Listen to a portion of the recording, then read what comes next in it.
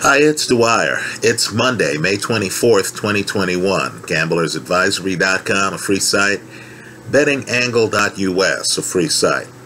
Let's talk about a bet I like right now on NBA futures after the first game has been played in these NBA playoff series. But first, remember, the opinion you should follow should be your own. Just consider this video to be a second opinion from a complete stranger online. Now, we all know that the Clippers tanked the last two games of the season so that they would be out of range for the Los Angeles Lakers, right? So the Clippers ended up the 4th seed, and they're playing the Dallas Mavericks, the 5 seed. The Clippers are a much better defensive team, right? Case in point, Game 1, a game they lost by 10 to the Mavericks in the playoffs. The Clippers, of course, had 7 blocks. The Mavericks had 3. The Clippers had 7 steals.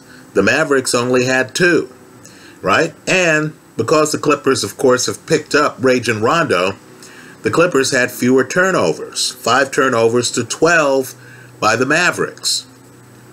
Now, the reason the Mavericks won the game is because the Clippers, for some odd reason, had no answers whatsoever for Luka Doncic, and because the Mavericks threw down a performance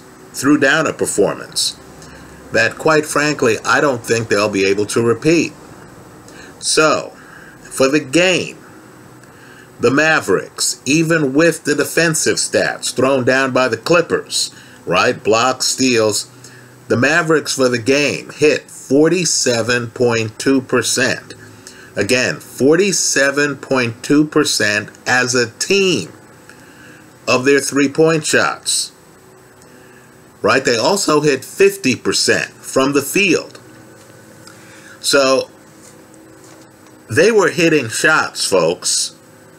Right? Whether from 2 or from 3, they were hitting shots at a very high percentage. Well, I don't think that's going to continue. I think the Clippers, who've been in tank mode, right, will get out of tank mode.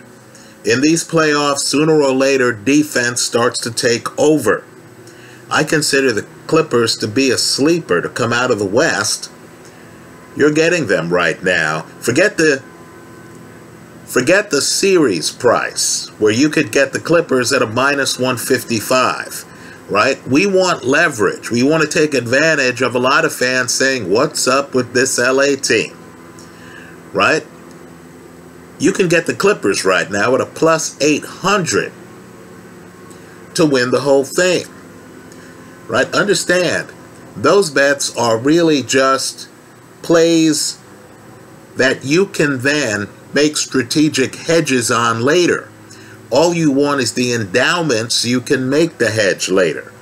So if the Clippers, if you get the Clippers at 8-1 to win the whole thing, then later, if the Clippers end up playing a Utah, which in my opinion is still viable, a Phoenix, still viable, a Laker team, still viable, then you can look at the lay of the land, look at the injuries, and make moves. Look at Mitchell, whether he's back, how he looks. LeBron, whether LeBron's able to score more than 18 with that ankle in the playoffs, in a game, this postseason, and you can make the adjustment.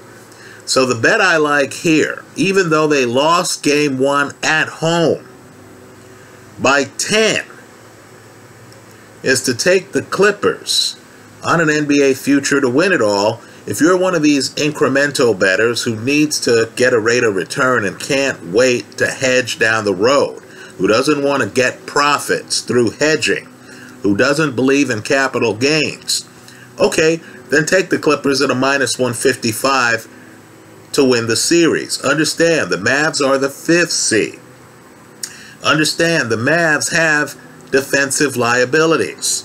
Understand, the Clippers shot poorly against the Mavs in Game 1. They only hit 27.5% of their threes. And understand, they had 40 three-point attempts.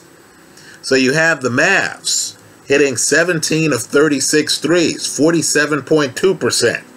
And you had the Clippers hitting 11 of 40, 27.5%. I think those numbers are going to change. I think the Clippers are going to revert to the mean. Right now they're playing beneath themselves. I think the Clippers come back and win this series. The way I'm playing it is to add a little to the Clippers to win it all. You're now getting the Clippers at plus 800. Right? I'm not going to argue with folks who say, hey, I'm just going series by series. You're getting the Clippers now at a minus 155 to win this series against the 5th seed Dallas Mavericks. That's how I see it. Let me hear from you. I look forward to your comments. Thanks for stopping by.